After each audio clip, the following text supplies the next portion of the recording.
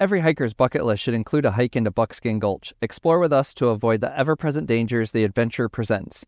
We're going to share with you amazing views of Wirepass Trail and Buckskin Gulch while sharing with you the keys to deciding whether this hike is right for you and your family.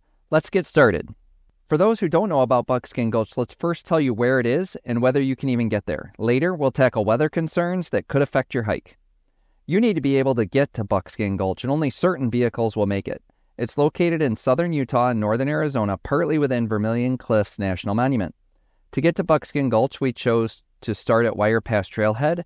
The drive from Page, Arizona, or Wahweap National Recreation Area, located on Lake Powell, is about an hour drive west of Highway 89 to House Rock Valley Road and about an hour east of Kanab, Utah. Beware, House Rock Valley Road is a dirt and rock road that requires high clearance. We recommend SUVs at a minimum, but Jeeps and trucks are better for driving this road. Take cars at your own risk for the 4 miles to Buckskin Gulch Trailhead or 8 miles to the Wirepass Trailhead. Both trailheads are well marked and easy to find. Details on Wirepass Trail are next, including the gift at the end left by ancient explorers. But later, we'll back up and discuss what to pack. You don't want to be left without the one item most people forget. When you get to the trailhead, you will find a nice parking lot with pit toilets. Here you can finish your preparation for the hike and sign the guest book. You must sign the guest book for your own safety. The book lets Bureau of Land Management officials know who was in the trail each day and offers a resource for search and rescue responders after a flash flood, wildfire, or other emergency. It is also good to let an emergency contact know you are entering the canyon and call them when you return safely from your hike. Wirepass Trailhead is across the street and the hike starts there.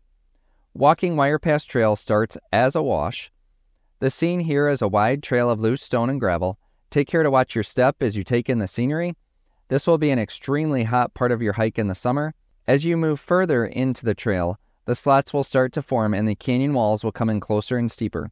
Explore the sandstone and experience centuries of erosion from many storms. As you head deeper, there is an 8 to 10 foot drop. This is helped with a ladder most of the time. However, as you may see during your hike, the ladders can get swept away.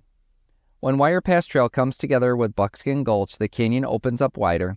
You will notice sign for petroglyphs here. Take time to explore the sandstone walls and view these remnants of previous life in the canyon. But don't touch and leave the sandstone as you found it. Turn right to enter into the magic of Buckskin Gulch. Here's our packing list if you plan to day hike into Buckskin Gulch from the Wirepass Trailhead. Coming up later, we'll talk about animals on the trail. Make sure you are prepared for the hike. We recommend at least 2 liters of water. We use the Teton Sports Oasis Hydration Pack, and we'll put a link in our description for you to learn more. In the pack, make sure to have snacks including trail mix, protein bars, and granola bars. We did a full day hike and packed a lunch as well, including oranges and peanut butter and jelly sandwiches and jerky. The Teton packs are good for shedding layers. We tied our upper layers in the cinch straps. Make sure to carry a good first aid kit. After one of our sons fell hiking in the Finger Lakes region, we now carry 2 first aid kits for our group just in case one of us forgets. Most people forget to carry a rope for rescue purposes and also to scale large boulders if necessary. But you need to have a little fun in your pack too. You won't need binoculars. Instead, carry your cameras and phones for great video and memories with your family. We also like to have candy to cheer us up and usually carry gummy worms or fruit slices as they are a quick hit of sugar and don't melt. Animals, birds, and reptiles are on the trail, but we wouldn't take dogs. Many people like to bring their dogs hiking like we do. The rocky terrain, hot environment, and other factors are not good for dogs. The biggest reason, though, is to make sure you are focused on your hike and not distracted by your pet. We love hiking with our dogs, but this hike is better without them. While you are hiking, look for reptiles like this one. Also be on the lookout for birds in the canyon, but even more important are snakes. A variety of poisonous snakes can be found on the trail. We haven't seen any on the trail, but watch your footing and stay focused throughout your hike as they are residents and we are just visitors. But the biggest surprise on the trail was scat from horses and cattle. Another reason to leave dogs at home. But can you believe horses and cows come through here? Comment to let us know the strangest things you've seen while hiking. If you don't want to travel this far to just hike Buckskin Gulch, what else is there to do in the area? After we share some of our ideas, we will discuss deadly weather to be always aware of. Wahweap National Recreation Area on Lake Powell near Page, Arizona is a great landing place for hikers. The area is full of great hikes. We'll mention a few here and let you dream about your time discovering the area. Probably the most photographed short hike is Horseshoe Bend. Here you can see the most iconic spot in the Colorado River. With handicap-accessible paved trails, this 1-mile round-trip hike is just a short drive from Wahweap. For something a little more adventurous, the toadstools provide a great desert hike to unique rock formations. The Wave and White Pocket are in Vermillion Cliffs, and for those more adventurous, for those that want a paid tour with a guide, Antelope Canyon is a very popular experience. Wahweap has an abundance of recreation. Speedboats and personal watercraft can be rented from the marina. Houseboats are also available for rent. The beach is great for cooling off at the lake. The most important part of this video is next, and coming up we'll share if kids should hike Buckskin Gulch. If it has rained within 7 days of your hike, you need to assess water depths in the gulch. Standing water could create quicksand locations and ponding that is well over your head. Make sure to take a rope with you, as mentioned earlier, for emergencies, and tread lightly near wet footing and standing water. But the biggest concern when planning your hike is rain, and worse yet are storms while you are hiking. Flash floods do occur often enough to question whether this hike is right for you. Floods will fill the canyon with up to 100 feet high of raging water.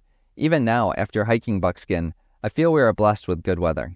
The gulch was very dry for us, and we enjoyed our hike in the morning of a hot summer day. When checking the weather, make sure you look out at least 50 miles. Don't expect to look up and see clouds. Many storms that cause flash floods won't be seen by hikers in the gulch.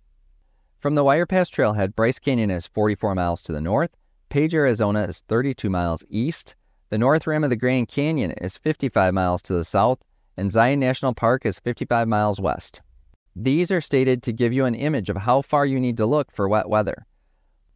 Buckskin Gulch flows into Pariah Canyon, which is in Vermillion Cliffs National Monument, so any rain within 50 miles west and north of the Buckskin Gulch Trailhead is most dangerous. But if there is any rain within a 50-mile radius of any part of the gulch, a storm could cause a flash flood while you are hiking the canyon. So, is it safe to hike Buckskin Gulch? The hike is a more difficult adventure. It is located in the desert, which can get very hot. Due to the nature of the slot, and depending on the year, it can get really cold. Rocks and boulders and sand make up the footing, which adds to the difficulty, and wet weather provides other risks. It's really up to you and your risk tolerance. Here is a little of what we mean. We were planning to hike Buckskin Gulch 2 years earlier when our daughter was 7 and there was a wildfire that closed House Rock Valley Road and the trails. As disappointed as we were, our brood would have been too young to truly enjoy Buckskin Gulch. Wirepass Trail is over 3 miles round trip. With that kind of start, a younger crowd can't travel far into Buckskin Gulch. At 9, 11, and 13, our brood hiked like champs, and we made a day of it, probably hiking 10 plus miles.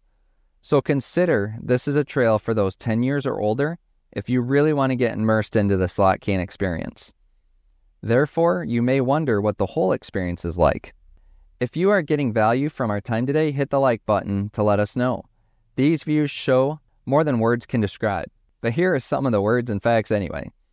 Buckskin Gulch is the longest slot canyon in the United States and probably the world. It measures a little over 20 miles long. The slot canyon can be anywhere from 40 feet to 500 feet deep. The amazing views brought on by the light and shadow cascading into the canyon and onto the sandstone is breathtaking. As you are watching, consider being in the middle of the slot, like here, and being totally alone, listening to the silence of the canyon. Much of the slot is only 10 feet in width, but we made it to a huge opening in the canyon. The expanse and separation of the canyon walls made us feel smaller still. Pay close attention to the vegetation and environment changing as you hike. There is a lot living and changing in the gulch. Watch the shadows and sun as the day changes your view inside the canyon. Keep an eye on the sky and be on the lookout for clouds and birds too. How do you choose when to turn around? Make sure you keep in mind Wirepass Trail when you are choosing to press on into the canyon. The advantage of starting at Wirepass Trailhead is that you can enter Buckskin Gulch in the middle and hike as far as you are able, then turn around and return safely to your vehicle. However, don't underestimate the Wirepass Trail on the way out. In the heat of the day, the wash will be more demanding than earlier. As you choose to turn around, you'll look back and wonder what is around the next corner of the gulch, but you know better and hike back safely the way you came. For a great place to stay in your Buckskin Gulch, watch this video next.